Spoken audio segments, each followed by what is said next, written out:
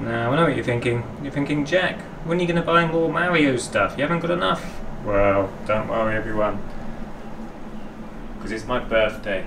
So I got myself a little present. Yahoo! As you can see, this set nicely matches my coaster. Which is irrelevant. But yeah, it's my birthday, so I bought myself this. Don't know why Louise didn't buy it for me, but...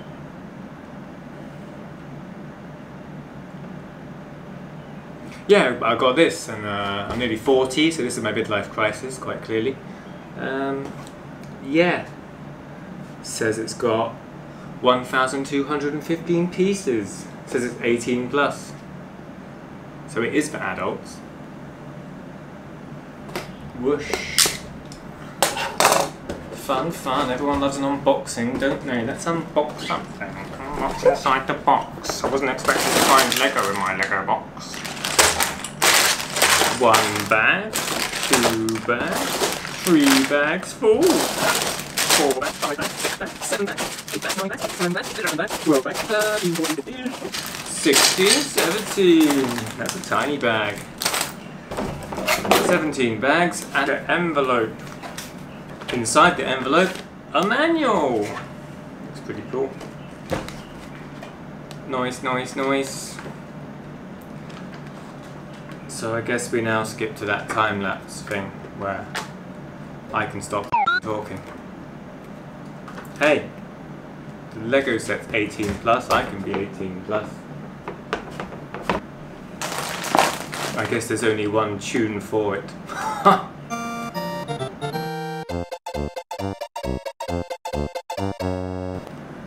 Oh wow, the Super Mario World story.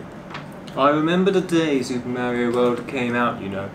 I walked into my brother Tom's room and there he was playing it, and I'm like, what the f is this? It's amazing!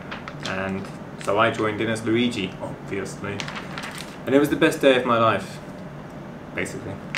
My life's just gone downhill since then. I'm trying to relive the moment with stupid Lego sets like this.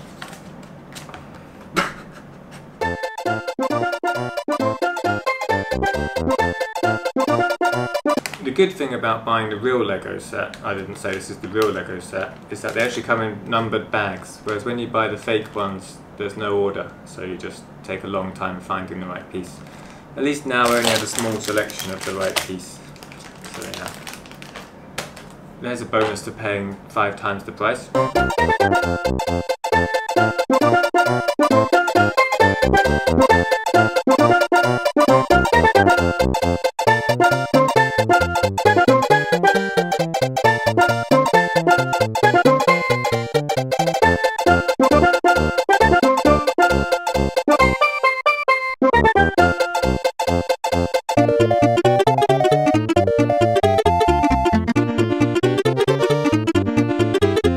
Whoa! I changed t-shirt fast. No, the battery died yesterday and I got this far. So today we'll finish it off. Today we'll add Mario. It's looking pretty cool. He does a little walk and I've made the thing that makes his tongue come out. Whee! But it hasn't been set up yet to do it automatically. Fun, fun, fun. Back to the music.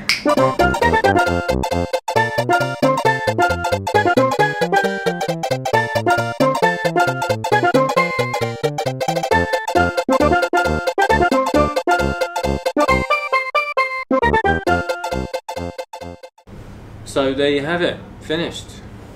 Spin the lever, he does a little walk, spin this knob on the back, and whee! Or whatever noise he makes. This one. Yeah. So yeah, pretty cool. There's one more thing to check out. So if you remember a long time ago, I bought this fake Lego. And as we know, it's a beautiful piece of Lego. Beautiful piece of art. And the cool thing I recently bought was this Mario just to see if it worked on the fake Lego. Let's see if it does. Let's lift up the little castle. And if he steps inside the castle,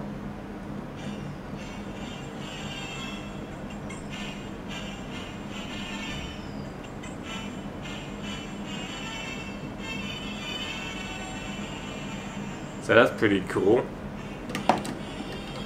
It works with the fake Lego. Nice. Very cool, motherfucker. I mean Mario Aka. But what happens when we put him on the new one? He does this. Way to go. It's not quite as cool. I'd expect him to sing the Super Mario World theme, like he does with the Peach's Castle music. Not so cool. So in conclusion, I'd say buy this, don't buy this. Waste of money. See you next time in Jack Builds Lego, whether it's fake or real.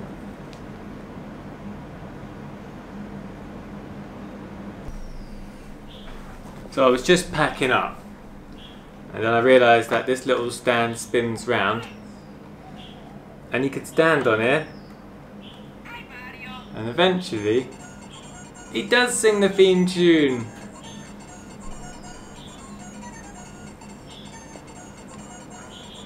So you go.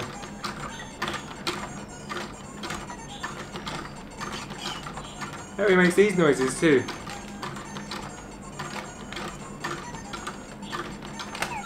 Oh wow! Now it's worth it.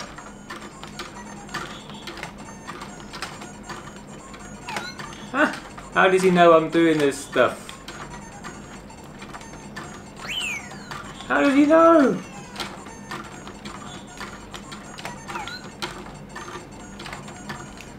Does he know, or am I just doing it in time?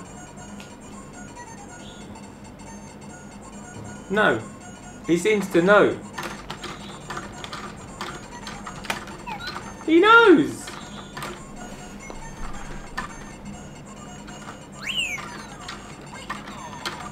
That's cool. Okay, now it's almost worth buying this little guy for that. Nice. Bye!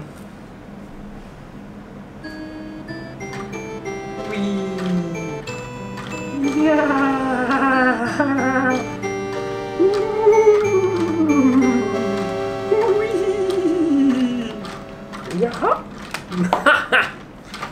Genius.